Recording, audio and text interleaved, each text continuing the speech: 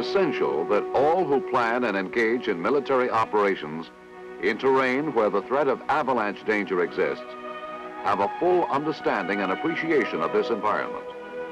Anything less is a clear invitation to disaster.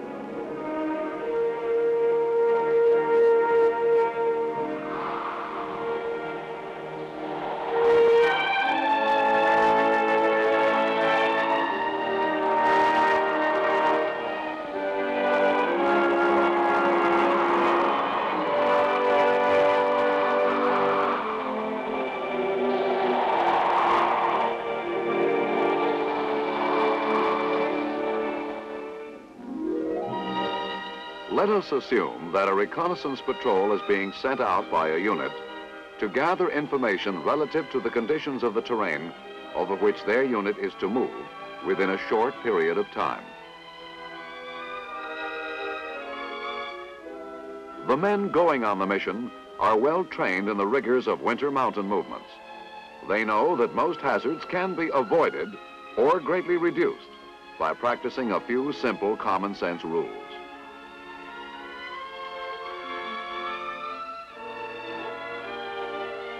Besides their prescribed outer clothing and equipment, they take with them such items as avalanche shovels,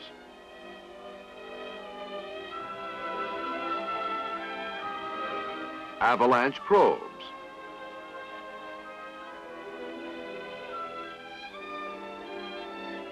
and avalanche cords.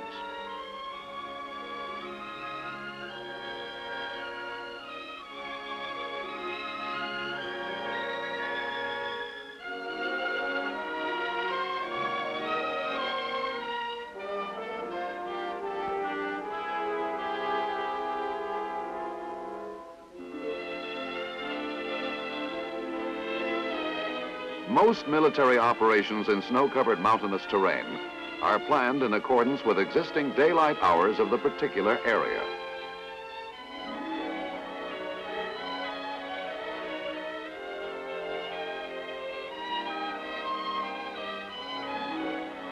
The patrol leader must make certain that his men have all the necessary equipment in good working order before moving out.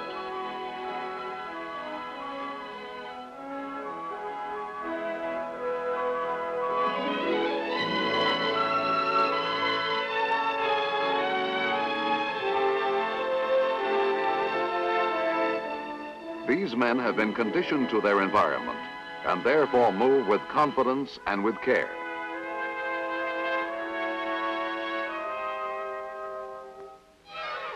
The men avoid steep gullies, ravines, and narrow valleys flanked by steep slopes.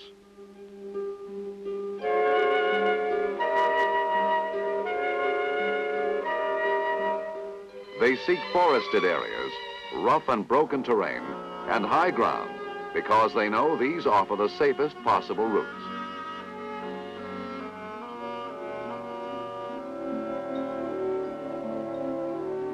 As the patrol approaches steeper and more critical terrain, the leader confers with his assistant as to prevailing snow conditions and best route to be followed.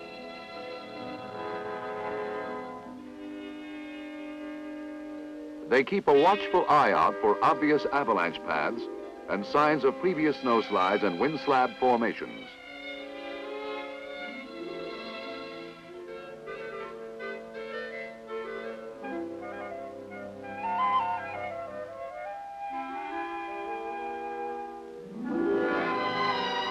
The patrol will change its route, if it can, to circumvent such areas and approach their objective from a different and safer direction.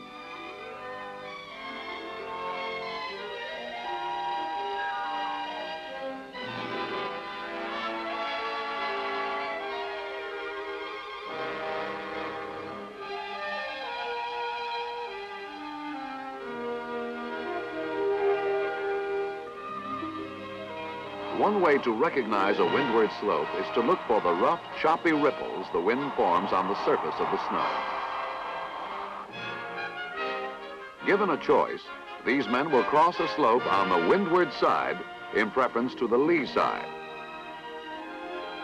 Windward slopes are less likely to slide because not only less snow is deposited there, but the snow which accumulates has the tendency to be compacted by the action of the wind. Portions of the ground of windward slopes may be exposed due to continuous wind action.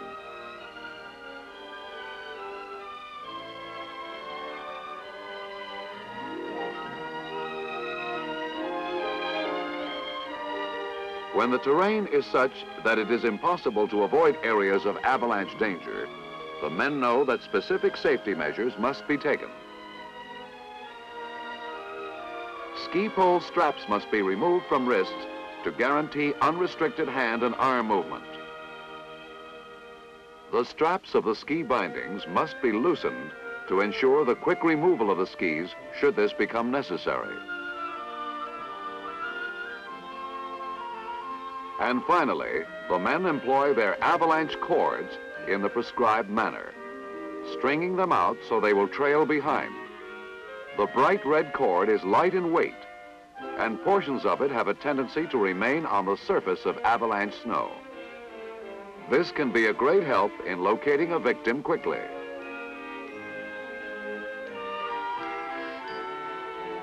The men would take the same measures if they were wearing snowshoes or any other restrictive equipment. For each man has learned that should he be caught in an avalanche, the equipment would hamper any efforts he could make to remain on top of the moving mass of snow.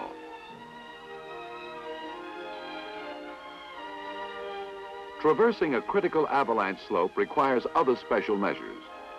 Such slopes are crossed as much as possible on their top portion, and any natural protection which the terrain may provide is utilized. In the event a man causes the snow to slide, he should attempt to descend diagonally out of the moving snow.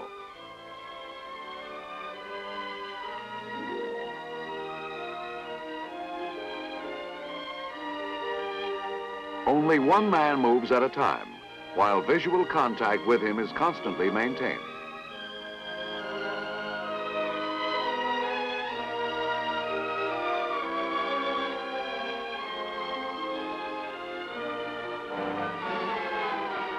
If caught in sliding snow, he must throw off his gear and make swimming motions in an effort to remain on top of the snow. He should also hold his mouth closed to keep snow from entering his respiratory tract. When the snow mass slows down and stops, he should put his hands in front of his face and try to push the snow away to provide an airspace as large as possible, and then try to work his way out of the snow.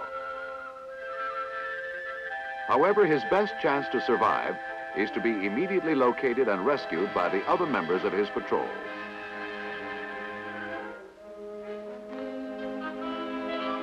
The important thing for an avalanche victim to remember is that he cannot afford to lose his head and panic.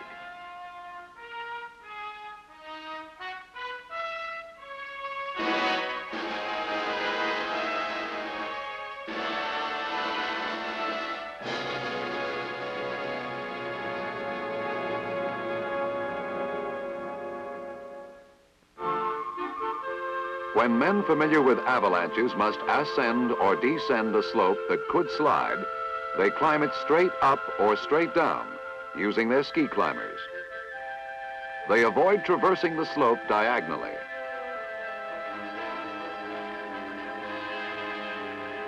Or by cutting back and forth in a zigzag fashion, since either of these procedures could provide the shearing action that triggers an avalanche.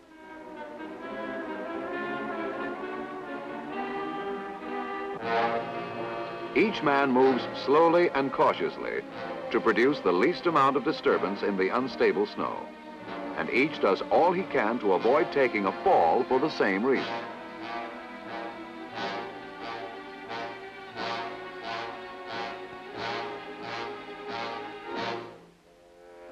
The men take advantage of every natural protection offered, protruding rocks, ledges, and trees. They would attempt to take refuge behind these obstacles in the event of a slide, or cling to them until the snow had passed.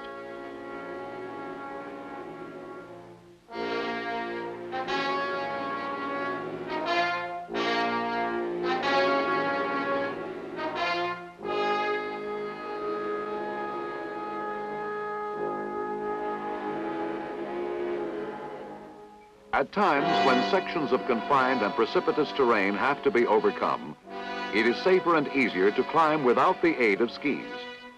Faced with a problem of this nature, the patrol continues on foot while they carry their skis.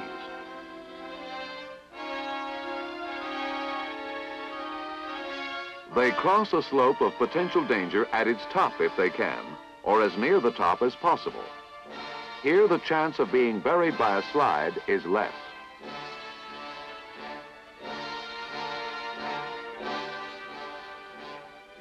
When crossing a ridge, they look for possible cornice formations and keep well on the windward side, away from the probable line of fracture of this dangerous formation.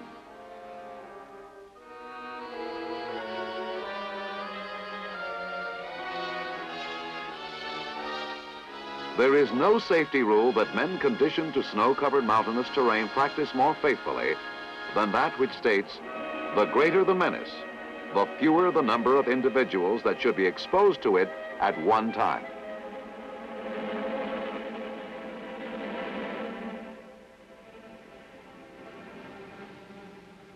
Another rule dictates that in critical areas of avalanche danger, all unnecessary noise must be avoided, for its vibration can sometimes trigger a slide.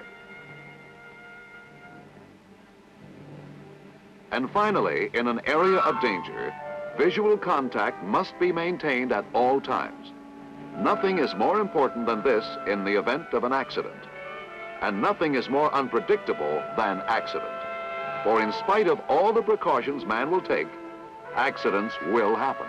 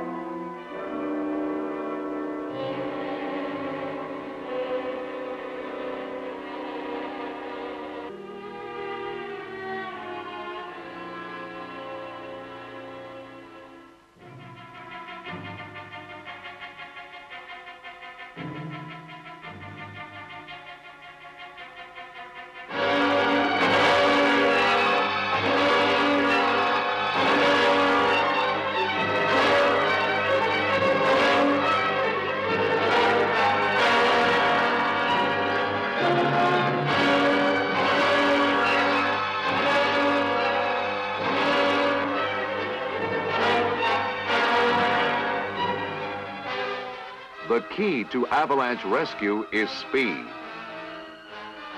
Realizing that rescue operations will undoubtedly require additional men and equipment, the patrol leader dispatches 2 men back to camp for help.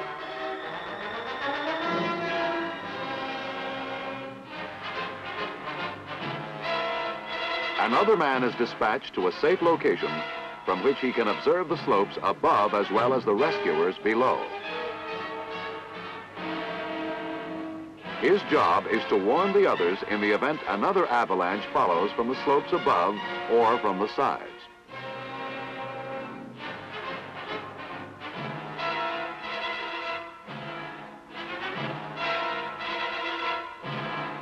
The others organize themselves into a search party.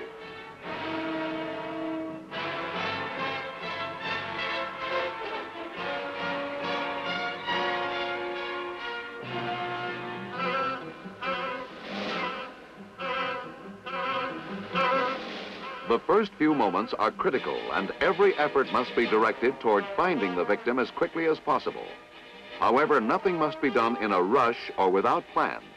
Both can only result in wasted time and effort.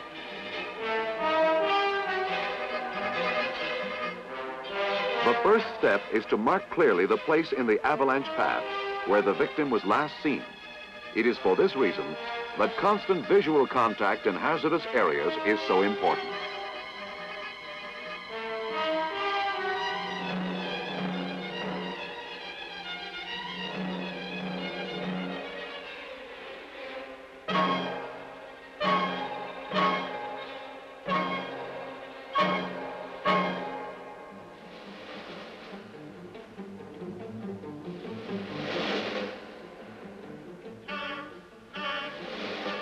Once the spot is properly located and marked, rescue operations can start.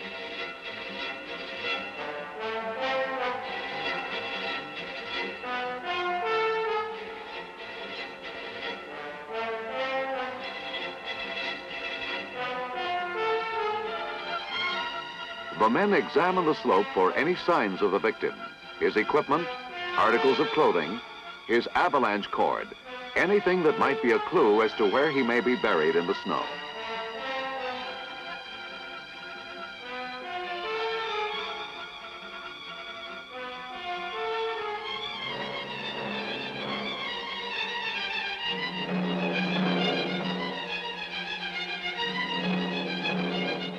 If any article belonging to the victim is found, the area in its vicinity is immediately probed. Probes are pushed vertically through the snow as far as they will go, but probing is done carefully to avoid injuring the victim.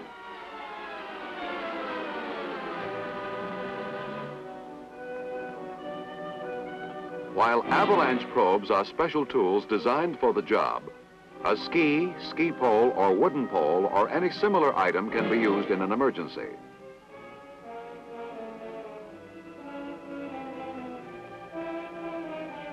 Finding any article belonging to the victim can be extremely valuable in the effort to locate him.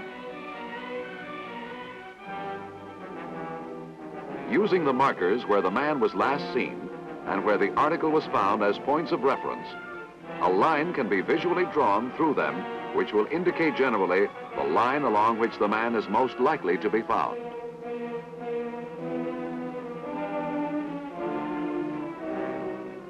The men continue to examine the slope. They not only search the main mass of the avalanche snow, but its outer fringes too.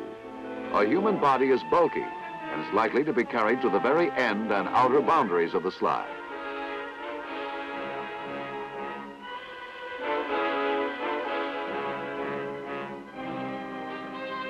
Now the rescue team will probe systematically for the lost man. They will start at the tip or base of the slide and move up the avalanche path along the line of reference. In probing, the men form a straight line shoulder to shoulder, and the line is kept dressed to avoid skipping the smallest area. Each man probes first off his right foot,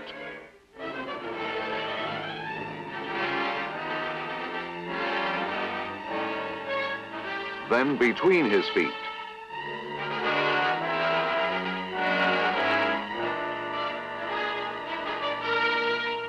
then off his left foot.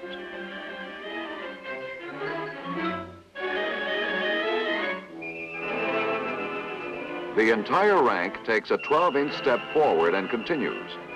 The end of each row probed is marked with a ski pole to prevent reworking a section that has already been done.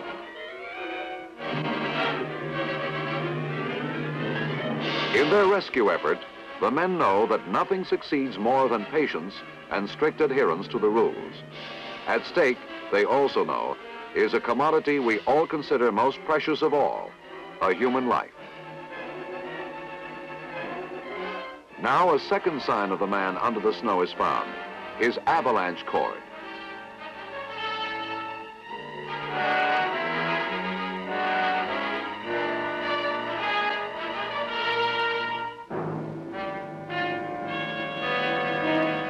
An avalanche cord is 60 feet long, and each 10-foot section is marked with a metal sleeve. The arrow on it indicates the direction in which the cord is tied to the victim's body. Each sleeve also has a number indicating the distance that sleeve is from the body. In this instance, this sleeve is only 10 feet from the victim.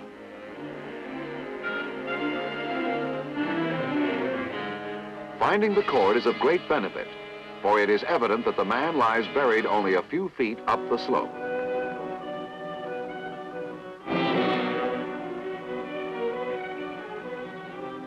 It is difficult to set the exact length of time a person will live when he is trapped by an avalanche. Much will depend on the type of snow holding him and the extent, if any, of his injuries.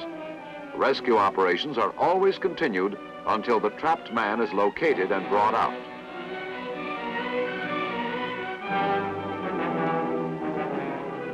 When a probe strikes a human body, it is a different, more yielding feeling to it than when it contacts a rock, frozen ground, ice, or other solid object. An experienced man can detect this difference quickly.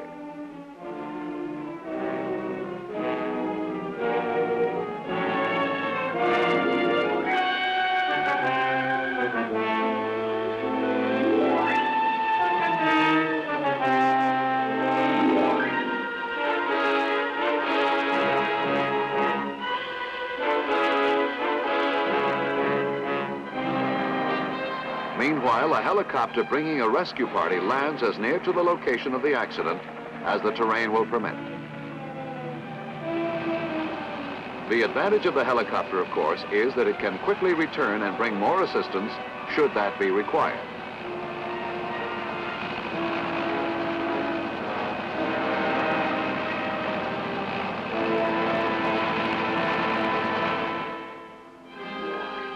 Once the man is found, he is brought out very carefully to prevent further injury and is transferred to a place where he can be given first aid.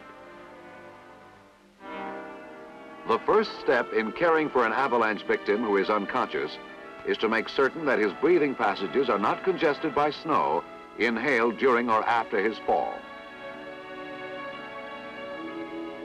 Mouth-to-mouth resuscitation is applied if necessary, while others may aid in treating the person for shock, exposure, and frostbite by making him warm.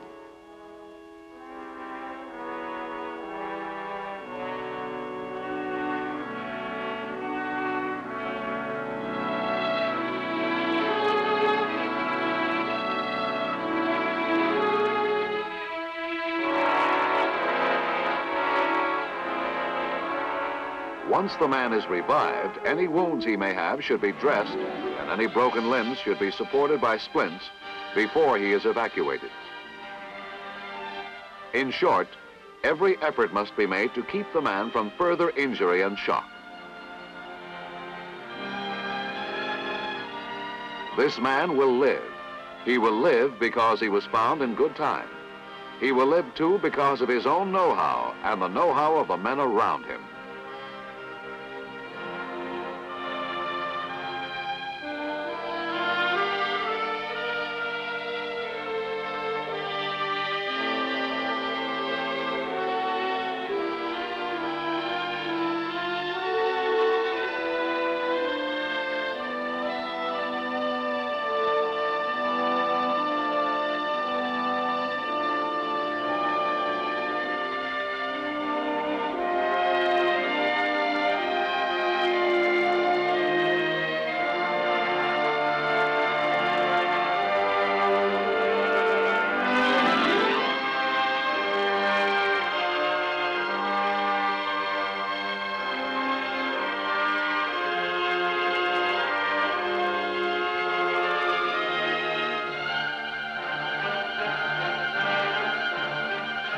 He will be evacuated to camp for further treatment.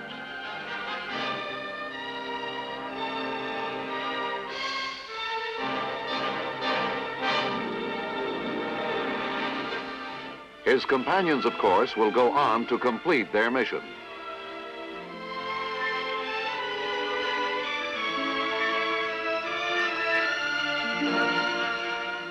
Soldiers equipped with the tools and know-how can not only overcome the hazards that nature creates, they can use these same destructive forces against their enemies. In snow-covered mountainous terrain, every trained soldier is actually in an excellent position. The odds are very heavily on his side.